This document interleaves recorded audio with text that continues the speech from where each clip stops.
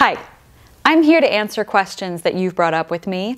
And this question came up in a recent conversation I was having with a colleague of mine named Josh. So Josh, there's your shout out. Promised I would give him a shout out on the video. And he was asking about why is it that when we get excited, our voices change pitch? And what can we do to help regulate our pitch when we get excited? So first, let's talk about why that happens. So what Josh is referring to is that sometimes when we get excited and we're really excited about something, our pitch can get really high and squeaky and oh my God, I quit, right? And he's asking, okay, why does that happen and what can I do to help regulate that? So first, let's talk about why it happens. When you get excited about anything, your energy tends to move upward through your body. And as your energy is moving upward through your body, right, that's going against gravity, which is pushing you down. So things are getting tense as you go up through the body, and the breathing is getting more restricted, which means your pace is also probably speeding up. So everything is just getting more and more and more excited, and oh my God, right?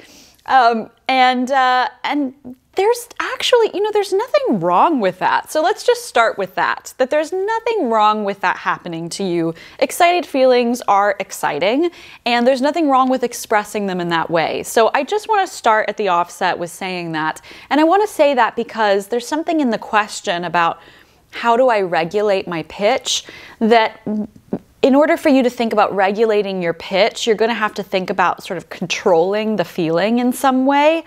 And, I just feel like life is too short for that. We don't want to dampen our feelings so that the voice doesn't do that, right? We want to feel and really enjoy those feelings of excitement.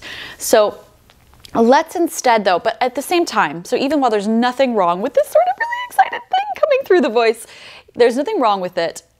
You might not feel like it's the right tone for every situation that you might be excited in, or if you want to shift it for some reason, then let's talk about how you can do it. And let's talk about how you can do it in a way where you don't have to dampen or suppress the feelings of excitement. You don't have to think about regulating your pitch. And we'll do that by just shifting the way that you're thinking about the excitement.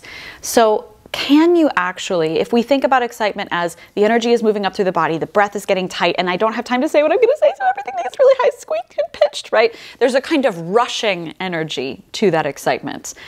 So what if instead we reframe and we think about, can you actually give yourself the time to ground into that excitement and really enjoy that excitement?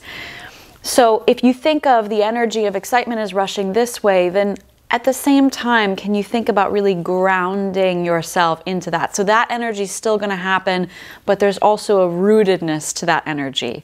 And you don't have to force the rootedness. If you just, as you feel that excitement moving through you, also think about, where am I being supported by the surface that I'm on? So practice that now. As you're sitting, where are you being supported by the chair that you're on? Or if you're standing, where are you being supported by the floor?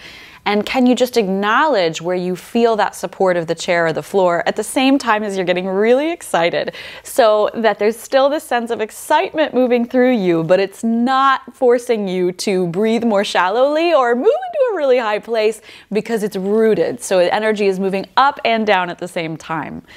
So that is really the key step. That from there, can you allow yourself the time and space to breathe? So you're feeling excited, you're grounding into that excitement, which means you can allow the body to breathe with that excitement. You have the time to do so that things aren't starting to get really tight in the breathing mechanism, which again sends your pitch shooting upwards, because you're going to have to speak with tension if you're not allowing yourself to breathe. And if you have to speak with tension, the pitch often gets hiked up. So ground, allow yourself to breathe, and then take your time to really express your excitement. So often if we're not grounded, if we're breathing in a tense way, then everything has to really speed up and the voice doesn't have time to resonate deeply. Instead, if you ground, if you allow yourself to enjoy your excitement so that you can breathe, and you can be really excited about what you're trying to say, and you're giving yourself the space and time to really enjoy that excitement, which means that your voice can move throughout your range as you're excited. It's not going to get moved up into a particular high pitch. So That's the reframe that can really help you express your excitement with the fullness of your voice.